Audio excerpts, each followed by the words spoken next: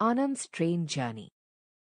6-year-old Anand is taking his first train journey, and he is very excited.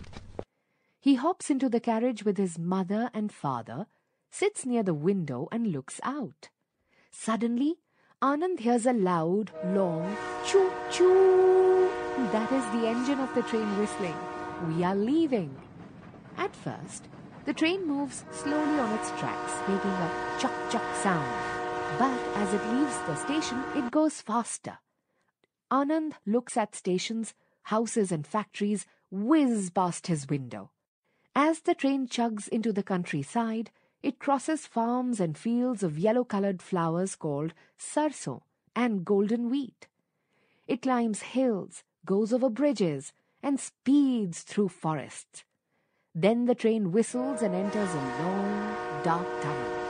At night, Anand climbs an iron ladder and leaps onto the top berth. The steady chuk-chuk sound of the train rocks him to sleep. Early next morning, the train reaches their hometown. Everyone gathers their luggage and leaves. Anand looks back sadly at the empty carriages. Do you think the train is sad too, that all the passengers have left and it is all alone? I think the train will be happy to rest after a long journey.